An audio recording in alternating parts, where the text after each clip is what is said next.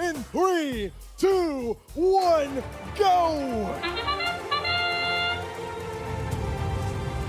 Here we go. This semifinal match starts slowly, but very surely.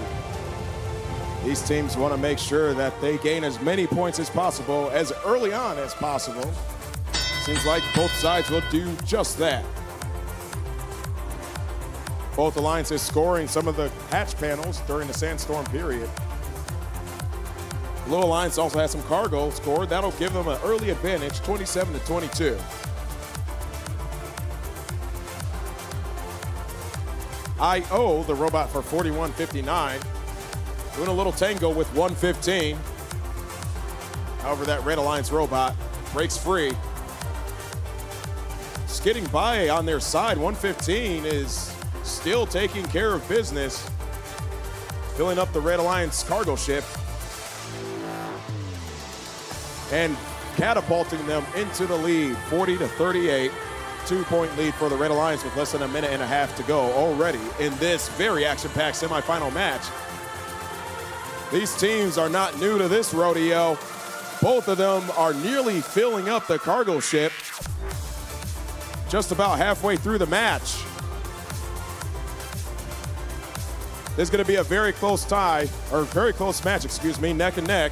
47-43, Blue Alliance now in the lead again. Red Alliance robots now starting to work on their rocket ships.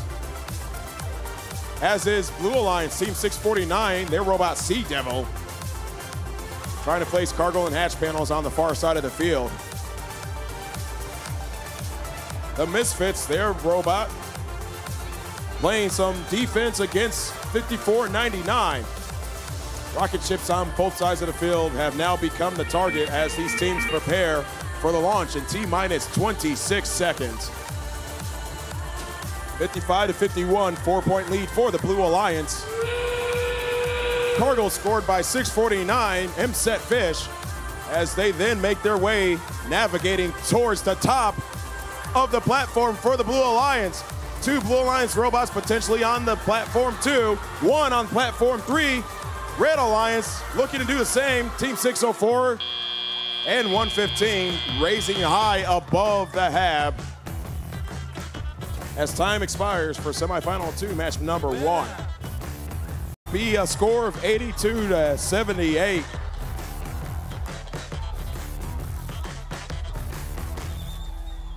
Very good gameplay, both sides. Blue Alliance ultimately getting that 4-point difference to win the